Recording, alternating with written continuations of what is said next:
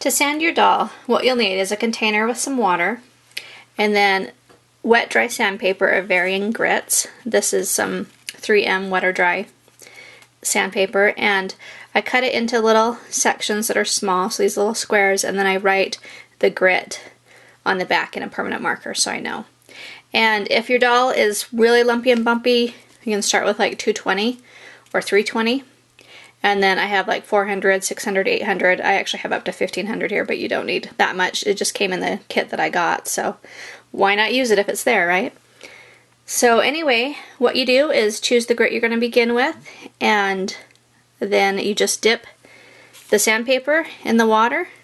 I usually have a towel over my lap and then set this dish down over my lap, and then just start sanding the doll.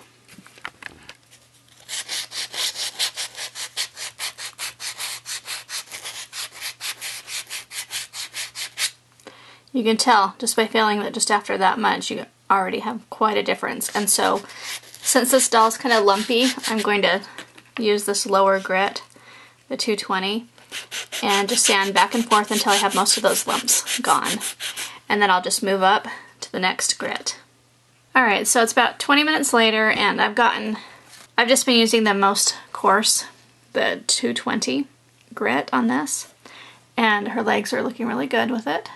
Got all the lumpy bumpies off of them.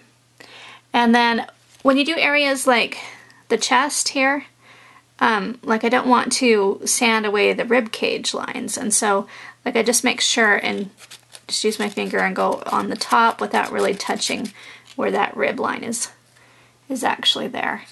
And then along the chest, just like this. I do it more sparingly with the lower grit up here, because I'll do that more with the 320 or the 400 to get the looking well. Same with under the breasts. And you want to be careful so you don't, sand off the nipples or anything that you actually want there. When you're doing the arms, make sure that you are supporting anything that you're rubbing against like this. You always want to support the clay so you don't put any stress on it. The back's almost done. You can see the side is nice and smooth. The side still has a ways to go. But it was terribly bumpy at first, and all you have to do is sand it and make it look nice and smooth and pretty again. Here's a tip for the places that are hard to reach, like underneath the arms. I'm taking a thin wood dowel. It could be a metal tool, anything that's going to be thin, and you just put it into the sandpaper and then use that as your pressure. Just like that. So she has been through the 320 and the 220 grits.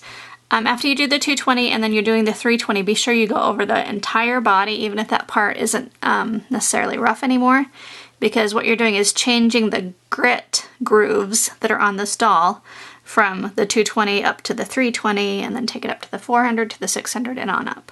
So just make sure that with every sandpaper from here on out, you're going to go over every bit of her body, whether it's rough or not, because most times it's just going to be a little quick run through, so it won't take very long anyway.